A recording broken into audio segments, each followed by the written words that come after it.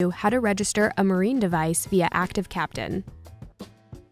To do this, you will need a Garmin marine device, a 32GB or less SD or micro SD card, and a compatible mobile device with the Active Captain app installed and signed into.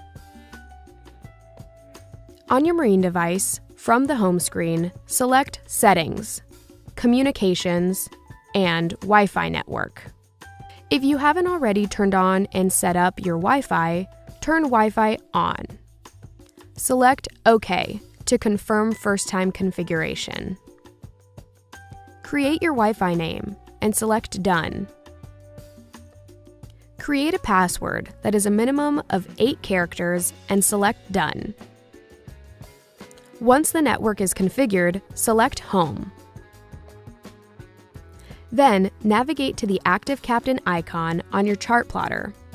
On GPS Map Series devices, this should be located under the AV Gauges tab.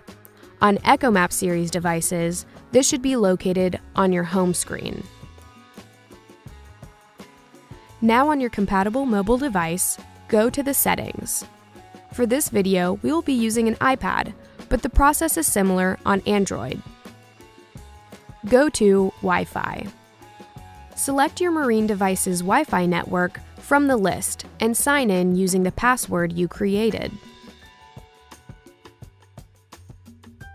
Once signed in, press the Home button. Navigate to and open the Active Captain app. On your marine device, select Yes to confirm that you are the owner. If you are not the owner, select No to continue as a guest.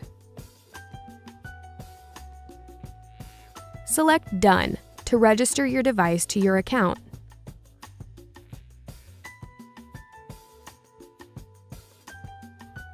If you haven't already created an Active Captain card, insert a blank 32GB or less SD card. Select Set Active Captain Card. If you aren't using a blank SD card, this option will erase everything on the card. If you do not wish to erase your data, select Skip. If you are using a Garmin chart card as the Active Captain card, select Skip. Otherwise, select Format Card. Select Yes to format the card. And that's it. For more help, visit support.garmin.com. Thanks for watching.